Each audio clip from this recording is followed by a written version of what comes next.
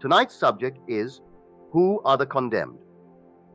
We're told in the book of John that God sent the Son into the world not to condemn the world, but that the world through him might be saved. John 3:17. And then it goes on to tell us, he who believes in him is not condemned. He who does not believe in him is condemned already, because he does not believe in the name of the only Son of God. So here we see the whole thing starts with believing in him. Everything follows that, just believing in him. Well, who is this presence that I must believe in? There are 1 billion Christians in the world, and they all will claim, if you ask the question, do you believe in him? And you told them you meant by him Jesus Christ, they would say yes. 1 billion would say yes. But I'm quite sure they do not really believe in him. Not the him of the one I speak, not Christ. And I'm speaking with a certain authority, because I've been sent to tell you. No man gave it to me. I'm not ordained. No man gave me anything to tell you. God himself sent me. And tell it I must and will, even at the risk of many thinking that I am mad. But I'll tell you who this presence is. And if you believe in him, you'll be saved from any situation in this world. If you believe in him. Well, let us now see who is this presence. Can we get it from Scripture? In the book of John, one is supposed to be speaking. And this is the one speaking. And you might think it's a man outside of yourself speaking to you if you were addressed. He said, "You are from below. I am from above. You are of this world. I am not of this world. I told you that you would die in your sins, for you will die in your sins, unless you believe that I am he." John 8:23-24. When you read it, to get the depth from it, this must take place in you. It's a conversation between the rational mind, addressed as you are from below, and that which is above the conceptual mind, the presence defined as I am. It's something entirely beyond the reasoning mind that is controlled by the senses, the conceptual mind. So this drama takes place. This dialogue is within man. And so, I told you you will die in your sins, for you will die in your sins unless you believe that I am he. Well, do you believe in that presence? Do you really believe that the Christ of Scripture is your own wonderful human imagination, your own wonderful I amness? If you don't, you are already self-condemned. No one condemns you. He said, "Who condemns you?" No one, Lord. No man, Lord. He said, "Neither do I condemn you." If no man is condemning you, then I can't condemn you, for the simple reason man only bears witness of your own self-condemnation or your freedom. When men point the finger, it is because you have pointed the finger at yourself. And you do not know who he is, and so one is sent to tell you who he really is. When you read these words, "I am he," at the end of that sentence, unless you believe that I am he, here we have a cryptic formula that recalls Exodus 3:14. When you go to them, just say to them, "I am has sent you." Then we turn over to Deuteronomy, the 32nd of Deuteronomy. "See now I, even I, am he, and there is no God beside me. I kill, and I make alive. I wound, and I heal. I do all these things, and there is none that can deliver out of my hand." Read it in the 32nd of Deuteronomy, the 39th verse. "No one can deliver out of my hand, and I do all things." And then we turn to the 43rd and 45th of Isaiah. "I am the Lord your God, the Holy One of Israel, and beside me there is no God." There is no Savior besides this I am. So you must be the judge. I can't judge you. Do you believe in him now? Or do you have a mental picture of a being on the outside who lived 2,000 years ago, who addressed the Pharisees and the Jews of the day, and told them, as something external to himself, that if you don't believe that I am he, well then, you will die in your sins? You can't see the mystery that way. It's either you see it in the depths of your soul, between your own being. It's a dialogue between the outer man and the inner man. And when you really believe in this inner man, your own wonderful I amness, nothing is impossible. And then things are revealed to you that startle the reasoning mind. Let me share with you an experience. I've told you in the past that you're only wearing a garment. This is a garment, whether it be a so-called white garment, a black garment, a yellow garment, a red garment. They're only garments, but I am not white, pink, yellow, or red. I am spirit, I am. Now, I have told you in the past, my closest intimate in this field of mine was Abdullah. He and I studied with Abdullah for 7 years in New York City, 7 days a week. We were inseparable. Ab was an old man when I met him. He was then about 90. He was born in Ethiopia, of the Negro race in the Hebraic faith. That was his background. I was born, as you see this garment, I've worn this from birth, in the Christian faith. And we were inseparable. He taught me scripture as I never heard it from my mother's knee, or from my minister, or from anyone who taught me the Bible before. It became a book that was alive to me under the guidance of Abdullah. Well, here is a man. You look at him, here is a Negro, this brilliant, wonderful gentleman. Never once for one moment made any other claim. He would only say to me, I picked up this garment 90-odd years ago in Ethiopia. He always described it as a garment that he wore, just a garment. As William Blake, the great mystic poet, has said that when once he did descry the immortal man that cannot die, and then he addresses in the form of an epilogue to what he calls the ruler of this world. Satan, the ruler of this world, the doubt of this world.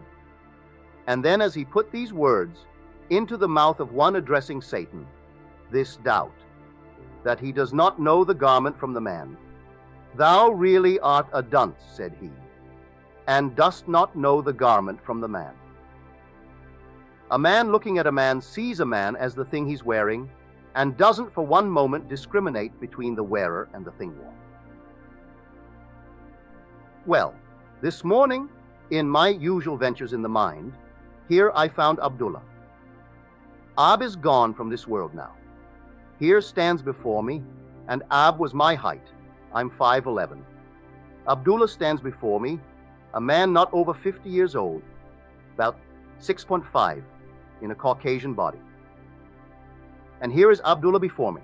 No loss of identity, no change of identity, but this majestic figure. And he and I were discussing this theme of tonight.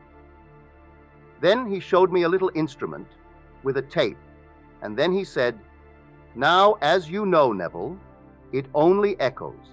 That's all that it can do. That's the world. The world is only mechanism. It's just mechanical. The whole vast world, the eternal structure of God's eternal world. All these garments, they're just as mechanical as that. And now, you're not going to speak into it. You're only going to hear. You're going to listen. And what you listen to will play back there. What you listen to and hear from within you, as you actually hear it, you'll play it back there. I thought of this party, that party, that party, and whatever I thought of, and the very things I heard as I thought of it. And then he played it back, coming from that tape. Not a word voiced from my vocal cords, just inwardly, imagining that I am hearing the sound of a certain friend's voice. And here comes this mechanical echo playing back. Well, here was this majestic creature, Abdullah, 6'5" at the least, towering in this sheer majesty.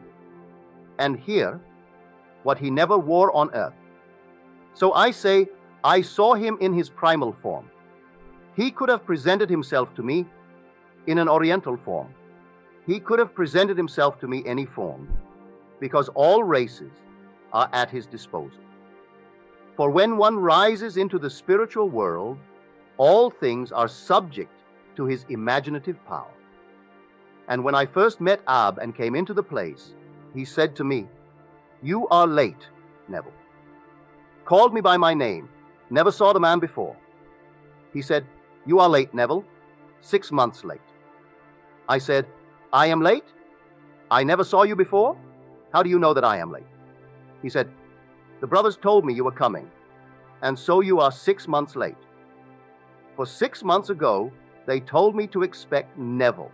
Neville's coming, and you mustn't leave the city until Neville has received all that you must give him. When you go, he must carry on." And here was this man. I never saw him before. I couldn't remember him. Then he said, "You have no memory, but it'll come back. It'll all come back." And then, for 7 years, as I told you earlier, we were inseparable. For he taught me Hebrew and taught me the scriptures, both ancient and modern, or rather, the old and the new. And I began to experiment with this strange, peculiar power in man, which he taught me was Christ Jesus, nothing but Christ Jesus, the power and the wisdom of God. 1 Cor 1:24. God is your own wonderful I amness, and Christ was that in action. I amness in action is Christ. God in Christ reconciling the world to himself. And so, unless one believes in him, he is condemned, completely condemned. Why is he condemned? Because he can't get out of what he is. And now we come to Blake. And then, Blake, in his wonderful thought to his friend Crab Robinson, Blake said to Robinson one day, "There is nothing like death. Death is the best thing that can happen in life. But most people die so late and take such an unmerciful time in dying, God knows their neighbors never see them rise from the dead." You see, Blake had this strange use of words, and he gave an enlarged meaning to words. So, you say something died, you think, well, now we put it in the grave. No, we're in the grave, and we are in the grave of what is now our problem. And so we won't believe in him to get out of it. For he is the resurrecting power. He can pull us out of every problem in the world. And so, if I now believe that I am poor, unwanted, this, that, and the other, if I believe in him, I am pulled out of the grave, and my neighbors will see me rise from the dead. But if I don't know this, I take such a long time disengaging myself from the state that I seem never to rise from the dead. Well, how would I rise from the dead? By this simple little technique that I've told you over the years now. When I know what I want to be, I simply assume that I am it. But I'm not dumb, and so if I were it, I would share my good fortune with others, and I would tell them, and they, in turn, would talk to me and tell me, as a friend, how they rejoice because of my good fortune. So now I carry on a mental conversation from the premise of my wish fulfilled, carry it on with them, and listen carefully until I actually hear the sound of their voice within me. Physically, they may be in Timbuktu. I don't care where they are physically. The fact that I bring them in my mind's eye and carry on with them this mental conversation. Then, in a way that I do not know, in my conceptual mind, the thing happens, and I'm resurrected from my former state, which was a dead state, into this now new living state. So, Blake was quite right. But he said, there is nothing more wonderful than death. Then he observed that man trying so hard to get out of poverty, and getting all the more into it like quicksand. He's trying to get out of something but going all the more into it because he doesn't believe in Christ Jesus. He'll go to a church and pray to some saint on the wall and light a candle and do all these things on the outside. But he doesn't believe in Christ Jesus. If he really believed in Christ Jesus, he wouldn't go anyplace. Wherever he stands, it could be at a bar with a drink before him and maybe two in him, and simply shut out the bar completely and carry on a mental conversation with a friend who is not physically present from the premise of fulfilled desire, and that is believing in Christ Jesus. Because wherever such a man stands is holy ground. He's actually standing on holy ground because he's one with Christ Jesus. He is walking in the company of Jesus, and no matter where he goes in this world, he is actually one with him. And this is believing in him. Now, the question is asked, how can men call upon him in whom they do not believe? And how can they believe in him of whom they've never heard? And how can they hear of him without a preacher? And how can there be a preacher unless he is sent? So, faith comes from what is heard, and what is heard comes by the preaching of Christ. Romans 10:14-17. There's nothing else to preach, the preaching of Christ. You have a problem? You don't know what? It's a mechanical problem, so it's a problem. He is the solution of all problems. So you carry on a mental conversation with a friend that it's solved. And maybe tomorrow you'll have an accident in your lab, a seeming accident, and the solution is the result of the accident. It has happened all over the world. I am told that vulcanization is the result of an accident. Something spilled on the stove, and whoever was there at the moment discovered vulcanization. That most of our so-called grand inventions are simply the results of a seeming accident in the lab. But either knowingly or unknowingly, one believed in the solution of its problem. And so, he was believing in the solution to the problem, and he believed it. He didn't go to some other party or some outside thing. Inwardly, he believed it could be found, and he found it. Well, actually take it and test it. You're called upon to test Christ. Test him and see. 2 Cor 13:5. You test him in this simple way. I saw it so clearly. Of course, I've been teaching it for years since I met Abby. But last night, he came into my world, just as real as you are now. In fact, more so. And may I tell you, in eternity, you will never lose your identity. Not in eternity. Though God became you, and that's the stamp of identity, and when you awake, you are God, and yet you do not lose your identity. But in this world into which you go, you are God, and all things are subject to your imaginative power. And you can clothe yourself at will in any sex. He could have presented himself without loss of identity, in the female form, in that form of the Oriental, in the form, as he did last night, of the Caucasian, in the form of a Negro, in any form based upon what he wanted to reveal to me. But he came in that form to confirm what I've been telling you, that you do not lose identity, and that you're not black, white, yellow, pink, or any other color. You're God. God became man, and God is man. God really is man. God is human. People think he's a big light and force and power. Yes, he's all that. He's infinite power, almightiness, yet he's man.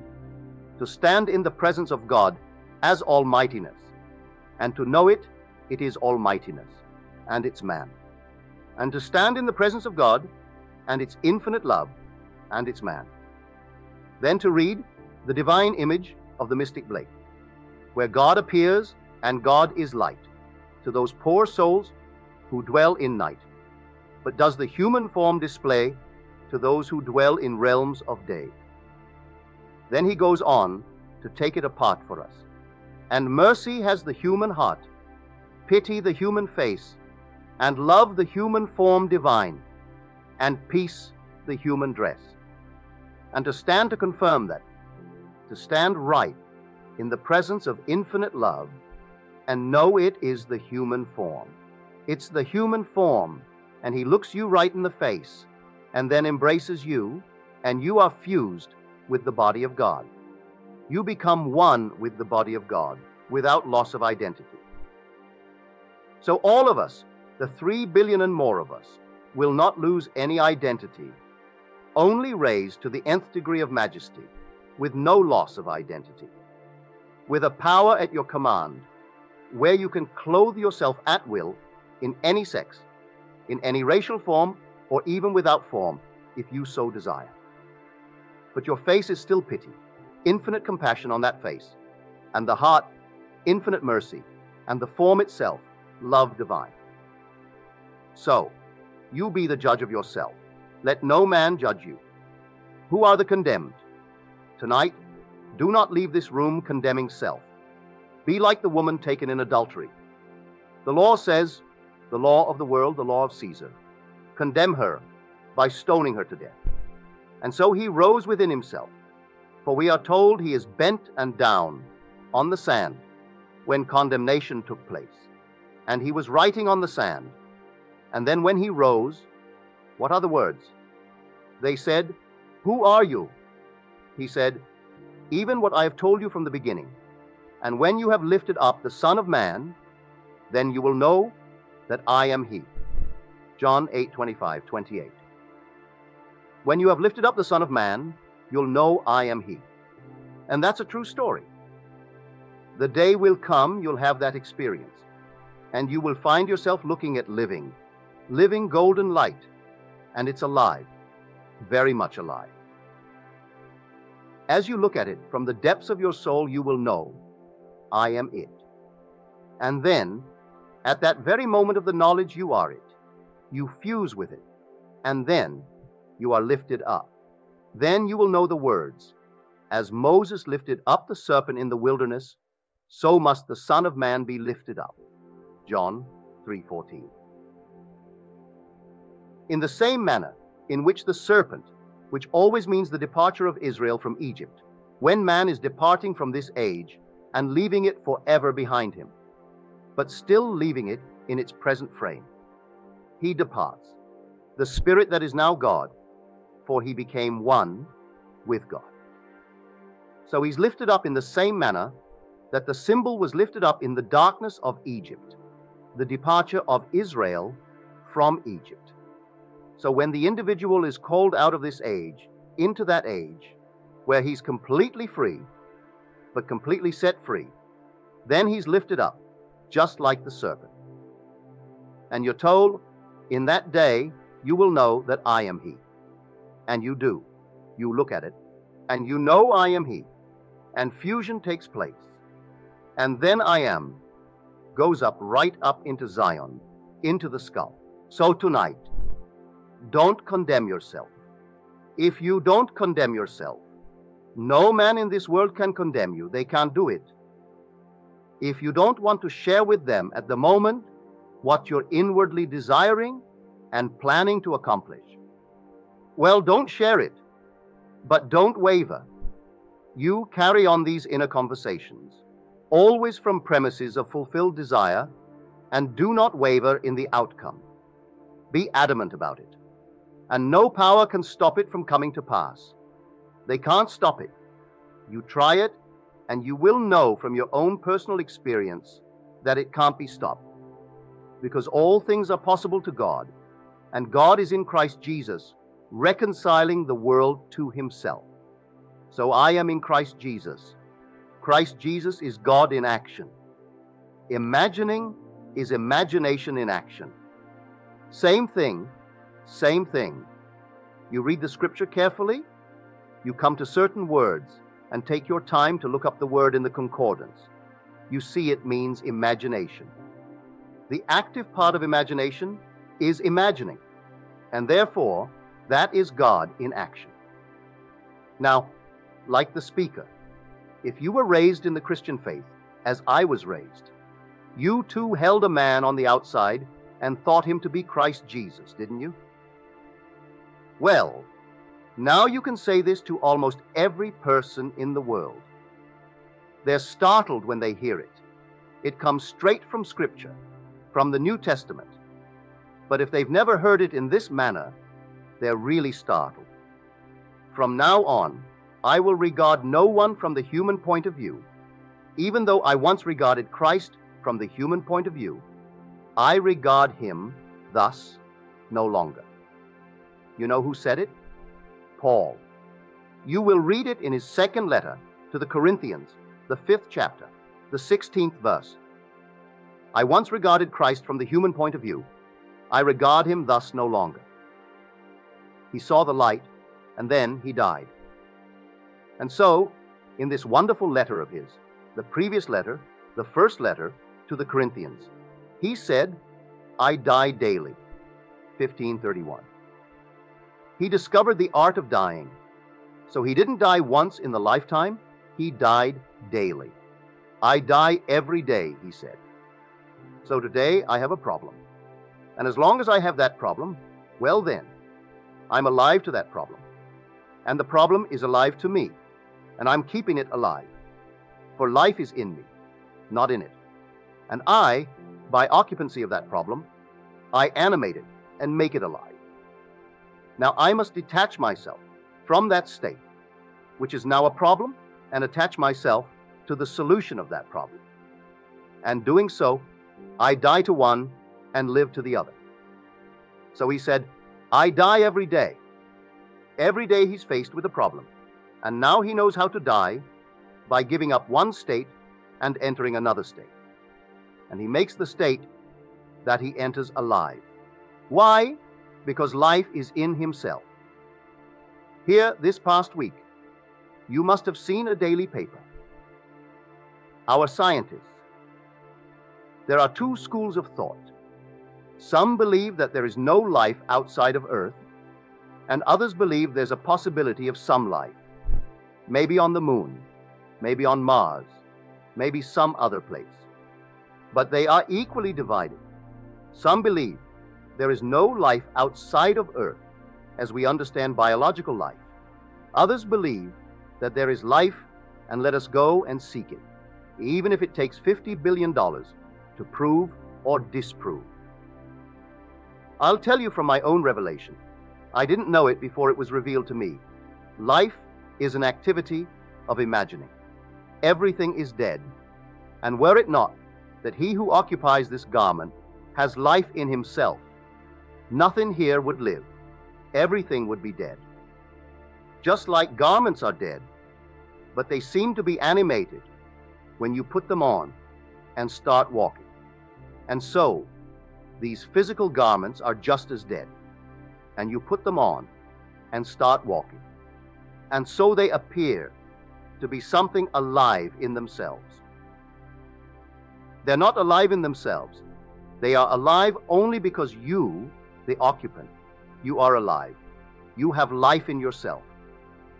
And they can start from now to the end of time, and they aren't going to find life outside of an activity of imagining. I don't care what they do, they aren't going to find it. As the Father has life in himself, so he has granted the Son also to have life in himself. John 5:26. But nothing else is alive. It's all dead. The whole vast world is dead. And this is the cradle of God's grand experiment, to actually bring himself out and to give life to that which he brings out. Life in itself. It's all here.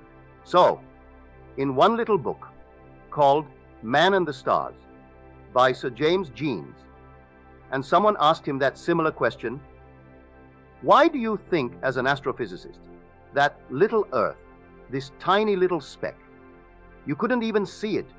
Were you on the sun, you couldn't see the Earth. It's so small. You could see the sun because it's so vast from the Earth. But were you on the sun? You couldn't see the earth. It's such a tiny little speck. What makes you so arrogant to believe that you, because you're a man, that this thing called earth is so unique in this fabulous universe of God? If there is a God, said the scientist, you know what Gene said to him? He said, have you ever seen the attempt of man to reproduce himself under a microscope? There are just as many potential suns in that one explosion of a man in the attempt to reproduce his image as there are in this fabulous display of light in the universe. Just as many, and only one comes out. All the billions that are present under that microscope, they cease to be, and one comes out. Well, this is God's grand creative explosion. And only one comes out. It's the earth. The only thing that has all that it takes for this biological experiment, this wonderful creative darkness, that is the earth, for a divine purpose. That was Sir James Jeans. Well, he has a vast following today, and this chap at Harvard, who's been bringing up this recently, he denies we will find anything outside of earth that you would call life as we understand life. But I'll tell him, if he'd only listen to me, he's not going to find it any place outside of his own imagination. And the day will come, he'll walk this earth as I have done it, and then, at that moment, stop it within him, and everything stops. Not a man could move, not a bird could fly, though they were in flight when I stopped it.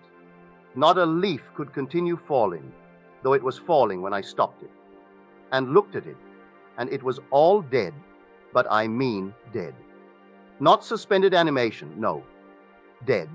No breath in it, for the breath wasn't there. That was an animated body, and the animation was within me, in my own imagination. And then I released that activity in me, and it all continued moving once more again. A great drama, which you will hear enacted but not understood when the great trial rolls around this month. For 2,000 years, they've been reenacting this drama, and the words are asked, do you not know that I have the power to release you and the power to crucify you? And he answered, you have no power over me unless it were given to you from above. Therefore, he who has delivered me into your hand has the greater sin. John 19:10. Now what is the above? He just got through telling him, you are from below, I am from above. You are of this world, I am not of this world. So from that grand presence within, this is animated. And so I'm playing a drama. All right? No one can take me and arrest me were it not within me. I allowed it, and that something in the depth of myself allowed it, and it takes place. If you know this and believe in him, you're free. So, you know the truth, and then the truth will set you free. John 8:32. So, who now is the condemned? God sent the Son into the world, not to condemn the world, but that the world might be saved through him. He who believes in him is not condemned. He who does not believe in him is already condemned, because he does not believe in the name of the only Son of God. The name is not Jesus. Name means nature, the nature of this Son of God. He doesn't believe in it, because Jesus is the Father. The world doesn't know that. They can't believe that. They speak of Jesus, Jesus being Jehovah, the grand I am, that's Jesus. If you spell it in French, you might get onto it. Je suis. Spell Je suis, and you get Jesus. A little I, drop the I. Je suis is I am in French. And so you spell it out in the Latin form, you're going to get I am. So that is God. Go and tell them I am has sent you. Acts 3:14. Who is speaking? The Lord of the universe. So he said, where is your Father? He said, if you really knew me, you would not ask that. because you could not really know me in the true sense of that word, and not know God, for he and I are inseparable. That's what he's telling them. And so, when you see me, you see him. When you see me, you see the Father. John 12:45, 14:8. So don't ask me to show you the Father, for I and the Father are one. That's what he's saying. In the depths of the soul, one, he is the Father. So that is not the name of the Son. The name, in this case, is the nature of the Son of God, which is an inner livingness, an activity of your own wonderful human imagination. So my plea to you, if you were trained as I was trained, listened as I had to, first I had to die to all of these beliefs, and so completely die to them. I did not know how to explain that to my mother. I didn't want to hurt her, didn't want to hurt my father. They were trained as I was trained. And then to confront those that you love dearly. And you cannot enter into the conversation that formerly would be a normal part of an evening's discussion, for you took for granted the historicity of the Bible, and now you can't take it at all.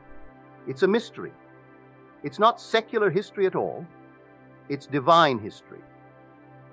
The whole thing is unfolding in the soul of man, and everyone is destined to play all the things claimed of Christ Jesus, to be supernaturally born as he was supernaturally born, and to be one who discovers his own fatherhood, one with God the Father, one who is lifted up in the same manner that he said, "When you lift me up, then you'll know that I am he." And it will have everything recorded about him actually transpire in the soul of yourself, and the whole thing then becomes something very personal. And you know it is true of every being in the world. When it begins to unfold, the end is in sight, and then you are departing from this age into that age already prepared for those who are being lifted from this age. But all will be lifted from this age. Therefore, take the story. Nothing is more important than that the story of Christ Jesus should be heard and responded to. In the book of John, it is underlined that necessity of hearing. One has to hear it. So go and preach Jesus Christ, not as secular history. Go and try to the best of your ability to unfold for anyone who will hear you the mystery of that story, because everyone is going to have it. And so you will be supernaturally born, not through the womb of woman. That's a natural birth. You will discover that you have no father to this birth, no mother. You're self-begotten, and then you're a father. And then comes the tangible proof of your fatherhood, because a son appears. Now you know exactly who he is, and he calls you Father. All the generations of humanity, plus all of their accomplishments, their experiences, but everything, fused into a single youth, and that youth is eternity. But yet it's human. His name is David, and he calls you Father. Then you know, then but not before, who you really are. So the question is then asked of you in the depth of your soul, where is your Father? And you answer, if you knew me, you wouldn't ask, because you'd know who I am. If you really knew me, then who are you? Even what I've told you from the beginning. That's what he answers. Even what I've told you from the beginning, and now you don't know me, said he. But I'll tell you just what I was from the beginning. And then everyone will then meet in this eternity, all fused into one body, without loss of identity. And that body is the most radiant body that you could ever conceive. And it's God the Father, and you are he. All one, and not one lost in all God's holy mountain. Not one condemned ever by God. He is not a God of retribution. He's a God of infinite love. And so, none will be lost, and all will be raised to the nth degree of beauty, of perfection, majesty, and every attribute of the world you can think of raised to the nth degree. And that's you. Now tonight, put this to the test. You put it to the test tonight in the things of life, like a better job and more money on it, a better home, more security, everything in this world that you want. Don't ask anyone if it's possible. You do it just by inwardly carrying on the conversation with yourself from the premise that it's done, and see it happen in your world. But don't forget how it happened. You take this discussion with someone, they may say to you, well, you know, it would have happened anyway. And then comes the great accuser of the world, the great doubter of the world, but he knows nothing. The doubter of the world, because he doesn't know that you're not the garment that you wear. The doubter of the world. And he thinks that your exit from this world through the gate of death is your final departure for all time. But he doesn't know who you are. He thinks that when you came into this world, you began for the first time. He doesn't know who you are. You came from God and you returned to God. And while you came into this world, it didn't really matter. What was the nature of the garment that you picked out? It didn't really, because wherever you picked it up, regardless of the race, the nation, you only picked it up for educative purposes, to hear of Christ Jesus while you walked the earth, and of the real Christ Jesus, and then test it. And then, while you're walking this earth, then without notice to you, a sudden unfolding within you of a series of mystical experiences, which you to leave it. And you're leaving this world forever, but still leave it behind you for those who are being woven into it for the same educative purpose. Now let us go into the silence, and let us imagine that someone is talking to us and telling us either of their own good fortune, which we want for them, or else they are aware of our good fortune. And as a friend, they are present to congratulate us. What would they say if they really were your friend and they heard of your good fortune? How would they express it? Well, now, let them express it, and you listen carefully as though you heard them. They are compelled to meet you as that being and express what inwardly you have heard them say. When they express it, it's because the thing has already happened and they are fully conscious of it. And as a friend, they simply joy in congratulating you. Now let us go into the silence.